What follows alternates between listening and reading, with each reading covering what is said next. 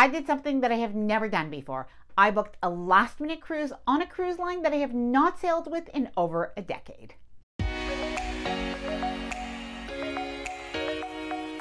Hi there, I'm Ilana from the website lifewellcruise.com. Welcome back to my channel. Now, after I booked this cruise, I did wonder, did I do the right thing? I will tell you all about the cruise that I booked, and I thought at the same time I would do one of my cruise channel updates and Q&As. I absolutely love answering a lot of your questions, from the travel questions and the cruise questions to the questions that are a little bit more personal. Now, in this video, I am going to be sharing with you my upcoming cruise. And by the way, I am going to need your help. I am going to need some tips, as well as some things that you are going to want to see. And I am going to be answering some of the questions that many people have had, including what was my best excursion? Does my husband have a job? And do we pay for cruises? And what, if anything, ever irritates me on a cruise? Now, as always, before we get started, I did want to mention that if you like this video, if you find it helpful, informative, or enjoyable in any way, then please do give this video a big thumbs up. I really do appreciate it. And please subscribe if you haven't done so already. Let's get started. Our upcoming cruise. Now, I did think about holding this off for after the questions, but I just can't stand the suspense. So the cruise that we are doing is on the Carnival Venezia. Now, we chose a Carnival cruise partly because, honestly, a lot of people in the YouTube audience, in the community, had been asking me some different questions about Carnival. It has been over a decade since I've cruised with Carnival, and I know that Carnival really does have the fun ships, and I did think it is time for me to experience Carnival again for myself. Now, secondly, if you know me, you know that I also do like to drive to cruise ports when possible, and the Carnival Venezia is sailing out of New York, which is an easy enough 6-hour or so drive. And finally, this is the part where I'm not sure perhaps if I did make a little bit of a mistake, but this cruise is 4 days. So it leaves from New York and it does 1 day in Bermuda and a couple of sea days. Now, I do think that I could have booked something a little bit longer, but being honest, the cruise and dates just fit well into my schedule. Now, a question people often ask is it better to book last minute, or is it better to book in advance? I can say from this cruise, it would have been much better for me to book this in advance. I did this pretty last minute, and I do think I probably paid on the upper end of what this cruise would sell for. Now, of course, this makes sense. I'm going on a Carnival cruise during summer vacation, so that really is high season, but I do suggest that if you are looking for summer break, for spring break, for holidays especially, and if you can't drive to your cruise port, that you do book several months to a year in advance. Now, I have to say I've been doing a little bit of research on the Carnival Venezia, and I'm pretty excited. The ship does look pretty good, but it has been a long time since I've been on Carnival, so please leave me your tips, the things that you think that I should do. See, I do have Guy's Burgers on my list, and eating the chocolate lava cake. That is definitely something that I'm going to do. But if there's anything else that you think that I should do on my Carnival cruise, please do let me know. And if you're considering a Carnival cruise, or if you just have questions, please let me know down in the comments below as well. Now, I have to say I am pretty excited about that cruise, and if you do see me on board, please do say hello. Okay, let's get to our questions. By the way, it is raining outside my window now, so if you hear a little bit of that rain sound, I do apologize. So the first question is, how do I choose my cruise and itinerary? So being honest, it really does depend. A lot of times these days, because I do content creation for a living, I am looking at the actual cruise ships and the itineraries as well to see what do I think might be interesting, what do I think is maybe a little bit popular, and I do tend to book newer cruise ships these days, in good part because they are more sought after. Now, when it comes to cruise itineraries, I still do try to choose destinations that I really want to travel to and to visit, because after all, I started cruising because I love to travel, and I just happen to think that getting there by cruise ship is probably the best, easiest, and most convenient way for most of us to be able to enjoy our vacation. Now, there is something that I do that I don't think everybody notices, but I do tend to look at the itineraries and to see how long are we going to be in a cruise port, and do the hours really suit me? So I do try to avoid itineraries where, for instance, if we are arriving in San Juan at 4 p.m. and we stay there till midnight, for me, those are not convenient hours for me to sightsee or to visit. So to me, that feels a little bit like a waste of a day. So I do take a look and see if I can have those prime hours between perhaps 9 and 4 or 9 and 6. That is an ideal itinerary and day in port for me. Do I get one of the all-inclusive packages when I go on a cruise, and is it worth it? So firstly, I usually do. Now the all-inclusive packages, just to let you know, is on some of the cruise lines, you have a beverage package including alcohol, you have Wi-Fi and gratuities, or sometimes it may be shore excursions, but you have all of that that's included in the price of a cruise, but there would be an add-on amount. Now, do I usually get this? Yes. Do I think it's a value for everyone? No. So here are my genuine thoughts. If you're trying to cruise on a budget, I probably would do the calculations and maybe I wouldn't get the all-inclusive package. The reason is because of the alcohol portion, I do find that the price of many of the different all-inclusive packages have increased in the last couple of years. So I definitely think that you need to calculate this for yourself, and every cruise line is a little bit different.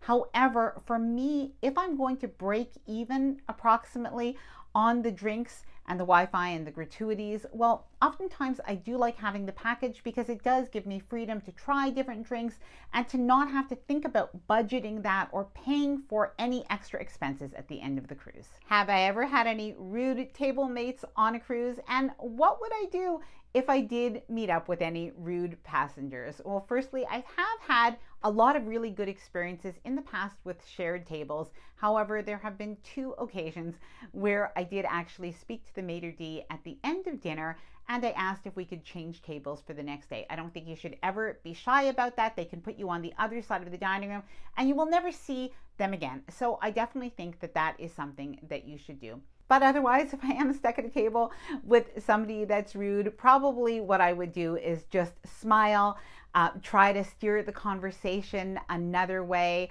I might even say something like, oh gosh, I just don't know anything about that, and hope that the conversation will go another way. Worst comes to worst, I probably would eat quietly and just say, oh my goodness, we have to get to a show. Okay, so now I have some content creator questions. These are pretty fun. So firstly, do I get recognized more on cruise ships these days? Yes, that definitely does happen. I actually get a little bit of a kick out of it.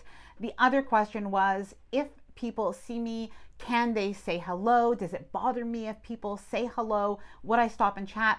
So no, it doesn't bother me if people say hello. I actually very much appreciate it. I do this and I'm so happy and grateful that people are watching these videos that it really is a little bit of a thrill for me. If you do say, hi, I watch your videos, I will be very happy to meet you. Now, of course, if I'm in the middle of something or we're rushing over to something like a show, then I may have to keep the conversation brief, but I'm always happy to say hello and even take a picture. Does the work aspect take away from the joy of cruising? Now, being honest, this is something that we actually struggle with a little bit because we absolutely love cruising, but it is now our jobs to do this. So we do have to really be conscientious about balancing our time. So usually what we do is we know what we have to do. We know certain filming that we have to do. We know certain photos that we have to take. So we really do try to organize our time between doing that and also having some downtime to enjoy.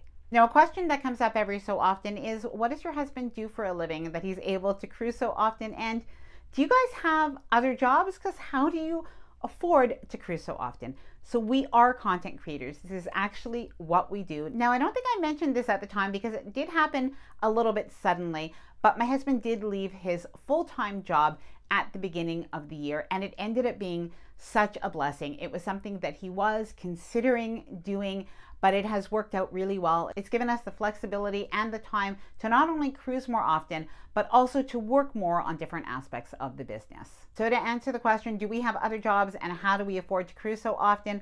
Well, basically, this is our business. This is what we do. And when we do pay for cruises, hotels, flights, excursions, any of that, those are all business expenses. And we do, of course, have to make sure that we're making enough money in the business to be able to reinvest in some of the travel and other expenses. Now, as I've mentioned in past videos, we do pay for most of our cruises and most of our travel expenses. But over the last few months or year or so, we do have brands that have started to reach out to us. And I'm definitely grateful because it does give us more opportunities that we can share with you. Now, by the way, if we're working with a brand or we've been invited by a brand, then I will always be letting you know in the content. Would I ever consider collaborating with other cruise YouTubers and sharing each other's cruise experiences? I absolutely would. I would love to do that. I have in the past, and I think a lot of cruise YouTubers do try, but when there are lives, for instance, on Emma Cruises, she has lives where she sometimes has other cruise YouTubers, creators that are on. So I've been on Emma's lives before, and she has been on mine. I've also been on Sherry from Cruise Tips TV on her podcast, and she's been on my live in the past on my channel. And I would definitely do that with other people. And honestly, if you have other ideas of what you would like to see in terms of collaboration between different people, different cruise YouTubers, please do let me know. I'm absolutely open to that. I love the idea. When it comes to cruising and cruising often, does embarkation day ever get old or lose its excitement? Now, I can tell you 100%, it never gets old. I am always so excited and I anticipate embarkation day. It is still the best. What is my dream cruise? Who have I not cruised with yet that I want to? And is there a cruise line I would never cruise with? So firstly, who have I not cruised with yet that I want to? It's actually MSC. And a big part of that is because I know that MSC is really growing in North America. I know a lot of people are wondering about them. So that is a cruise line that I am hoping to get on, hopefully within the next few months or otherwise next year. Now, when it comes to a dream cruise, part of it is itinerary and part of it is cruise line and experience. So when it comes to the itinerary, I think I would love to just go to Hawaii and Tahiti. That would definitely be really appealing to me. And the other area is also Greek Isles, Mediterranean, Montenegro, Croatia. I've already been on a Mediterranean cruise, but I absolutely love it. And I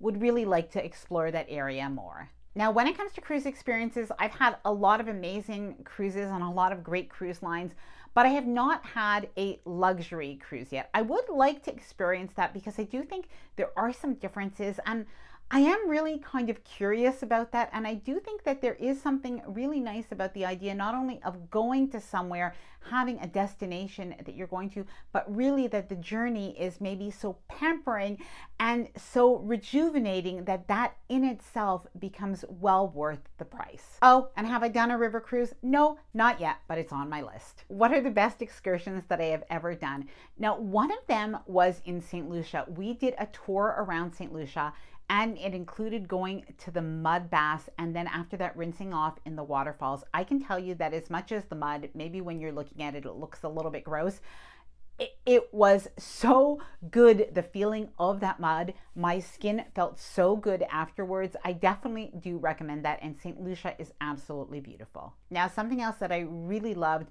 was snorkeling in Gough Cay in Belize. That was drift snorkeling. It was so perfect. We saw gorgeous, colorful fish. Definitely a good memory. And another excursion that might be a little bit surprising was Dunn's River Falls. We did it when our kids were young. My husband and I did that when we were on a recent cruise, just the two of us. We absolutely loved it. And Ephesus. If you are going on a Mediterranean cruise and you are in Kusadasi, if you have a chance to go and visit Ephesus, you will not regret it. That was almost a life-changing day.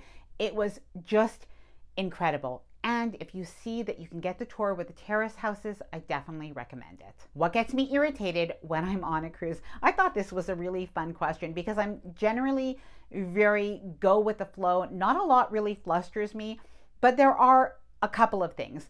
Pretty much they're small things, but one thing is if the Wi-Fi is bad, maybe because I do work and I need Wi-Fi when I'm on a cruise, but if I'm paying for premium Wi-Fi and it's very slow and doesn't work well, it does irritate me. That being said, it's really honestly gotten so much better. Our last couple of cruises, the Wi-Fi has been great. Now, other things that irritate me are really so small, and I know they're very, very petty, but I do tend to notice them. So one of them is 3-in-1 body wash, shampoo, and conditioner. I just think there's no place for that. So I don't like that if I see that on a cruise. Now, the other thing is when the cruise ship cafe runs out of the covers for the to-go coffee cups. I guess because the coffee is so hot, and I used to work in preschool, and I'm always thinking, oh goodness, if I walked with that coffee and it spilled on somebody, that would be dangerous. So I just feel like they should really have enough of those covers for the coffee cup. And I feel like I'm telling all of my petty little secrets, but this is something at a restaurant. So whether I'm on a cruise ship or whether I'm at home, but it just kind of irks me when I get dessert and I don't have my coffee first. I love coffee so much, and I really like my coffee before or with my dessert. Anyway, I know these are very, very small things, but those are the little things that irritate me on a cruise. Now, please, if you have any little things that irritate you on a cruise, even though you love cruising, please do let me know in the comments below. Now, another question I had is, how do I keep ideas flowing? How do I keep organized and keep creating content? So a lot of that is really from the comments that you leave. It is so helpful for me to know what is the content that you might want to see in a future video. So please do leave me your ideas of any future videos, and as well, because I am going to be going on the Carnival Venezia, my first Carnival cruise in over a decade, please let me know your questions as well so I can share what you want to see. I hope that you enjoyed this video. I always like to keep you in the loop with everything that is going on, and I so appreciate you watching. If you did enjoy it, please do give it a big thumbs up. I really do appreciate it, and please subscribe if you haven't done so already. Bye for now, and happy cruising.